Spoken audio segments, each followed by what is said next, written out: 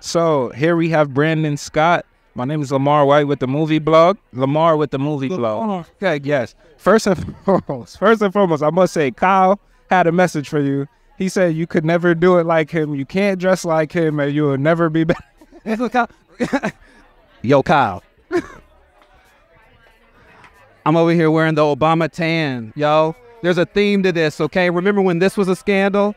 Okay? Scandal starting right now. Don't get us.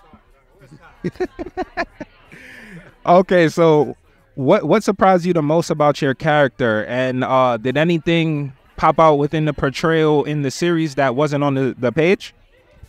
Yeah, what surprised me most about the character was how much fun I'd have with it. I mean, he's just the relationship is just so delicious, so much to explore there. And yeah, I try to throw things in here and there. I'm very much love pitching ideas, pitching moments, and a number of them stayed in the cut, which was really exciting.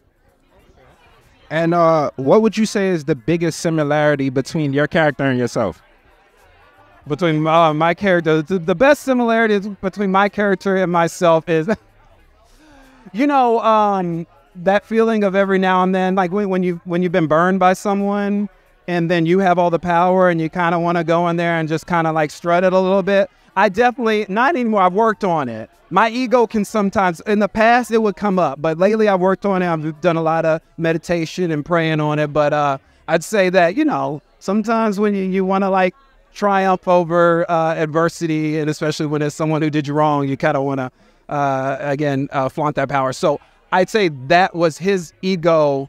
But then also really what's underneath that is just he's a fucking, he has a big heart and just has been hurt and not wanting to, like, open himself up again to hurt. So I can relate to that. I think a lot of folks can. And did you have any kind of difficulties in portraying the character at all? Yeah, I think there are always difficulties. I mean, number one, just my own stuff that I put in the way. I feel like every time I get a job, I have a bit of imposter syndrome. So I'm like, okay, they're going to fire me day one, you know? So sometimes you have to get over those nerves. But then other than that, just the scope of the magnitude of journalism and politics. I love that stuff. I was going to curse. I don't know if I can curse. But, and so just kind of absorbing all that and wanting to just really authentically portray that was challenging and a lot of fun, actually. Okay, and last question. Who do you think is the unsung hero of the story? Of the show? You know, I was going to say Kyle, but you know what? I'm going to take that back. Unsung hero of the show. I'm going to give a shout out to PETA. He's the press boy who, I'm not going to reveal too much, but he's running at the top of episode 6. I was like, that's a brave soul right there. I'm going to give a shout out to him. Wow, perfect. Well, thank you so much. This is Lamar at the movie blog.